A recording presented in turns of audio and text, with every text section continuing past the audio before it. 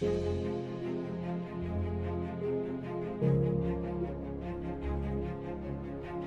Bailey is the founder and executive director of TRILL Forever. He's also the head girls basketball coach for Gahanna-Lincoln and the author of the book, The Quiet Storm. Also, he wants to remind you, he's a Cleveland, Ohio native. 216 in the house, anybody? Wasn't my disability, wasn't my traumatic experience that stopped me from executing my goals.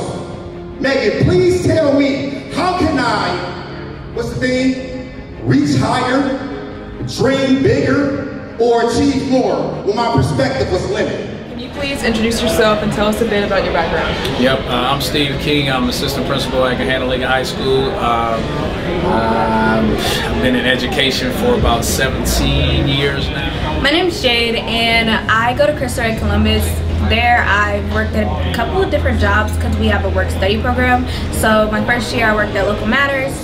Right now I am a walking testimony. I am hope. Because everything that I went through in the past, man, I overcame it. How has Coach Bailey's message impacted you personally or professionally?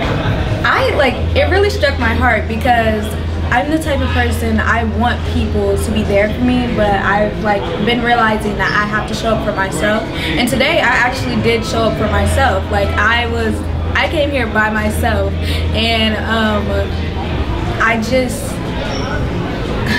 basically it just really stuck with me, and hearing that you have to stand alone and it's good to stand alone, it just really woke some things up for me and just made it all come to fruition. So Jay, here's the question I want you to think about. When the people around you do not believe in your dreams, or your mind is giving you false hope, can you stand alone? What are some key takeaways you gained from Coach Bailey's message on ambition? On ambition, my favorite part is that you can either execute your dream or your dreams can be executed. And I think that we have to learn to know as adults when we're doing one or the other, how are we helping children in terms of, are we helping them execute their dreams, or are the things that we are telling them or not telling them or not providing them, is that part of executing their dreams or not? So on my journey, this is what I learned. Either you're going to execute your dreams or you're going to execute your dreams.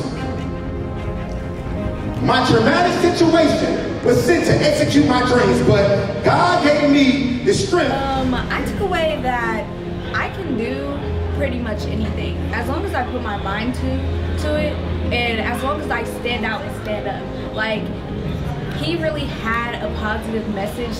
He really showed me, I don't know if you guys could tell, but I have a disability, and when he was speaking about his disability, it really just showed me that other people have other things, and you really just have to push forward.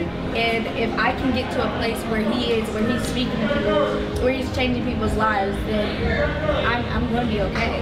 Everything is going to be okay. I'm going to be able to do what I need to do. So thank you. I had a disability.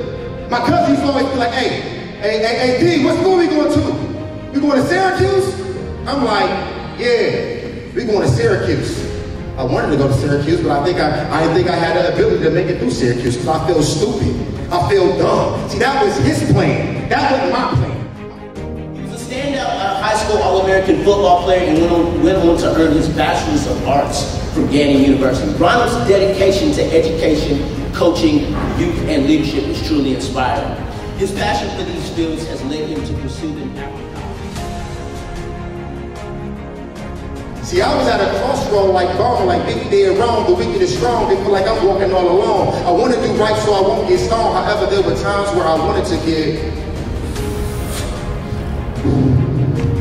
stoned. But I can hear that voice in my mind saying, Bailey, you got to keep moving on. See, that voice was mine.